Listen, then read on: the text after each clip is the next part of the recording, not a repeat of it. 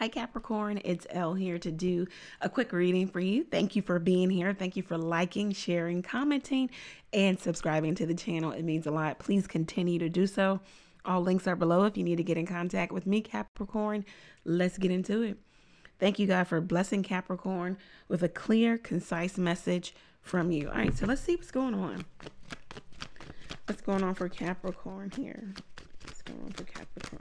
All right, so you get the Sun card, the Seven of Pentacles. All right, so something that's being illuminated. Maybe something that you tried to hide, something that was a fantasy, or you find happiness, playfulness. Some relationship is not serious. You know, it's your happy place. It's your happy space. You can, go into this place maybe with this person and have fantasy.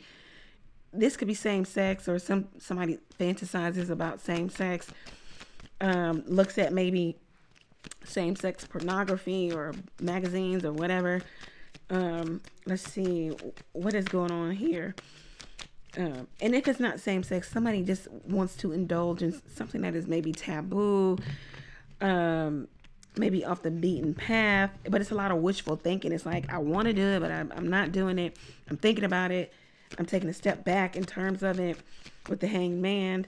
I don't know if I can do it. Let's see. What is the advice here for Capricorn? What is the advice for Capricorn? Okay, the Eight of Pentacles and the World card. All right, so something over and over again. Wash, rinse, repeat. The World card, achievement. If you want to achieve something, you have to come out of this wishful thinking, okay? And you also need to, for some of you, if this is not about same-sex connection, then something is being illuminated to you about what you are not doing, or what you've been kind of lackadaisical, or just kind of lax about what you have been altogether, maybe lazy about doing. You need to get to doing it. You need to do it. You need to do it over and over again. This could be posting on the web, on the social media. It says question yourself with the Hanged Man here. Why haven't you had what it is you really want? Maybe the success with the Eight of Pentacles that you really want with this thing. Maybe you are not engaging. You need to engage with people. You need to get in the ring, throw your hat in the ring. You need to be up for the challenge. Something is being illuminated to you about what you're not doing so that you can do better or more, so that you can have some achievement, some success, fulfillment. What is the outcome here? Ten of Wands and the Three of Wands. Okay, so it looks like you're going to be able to... So at first, it's just going to be like you're going to be on autopilot. You don't know where this is going, but keep at it, because this hard work, this drudgery, it's going to pay off, because the Ten of Wands also talks about cracking under the weight of your own success. So you're going to have so much success here. If you do something over and over again, maybe posting, putting something out there over and over again, showing up over and over again, calling, if you cold call over and over again, you're going to have success in it. And the Three of Wands talks about you're going to have a maybe even take a leadership role in this. You're going to see success in all areas of your life. There will be expansion, maybe growth.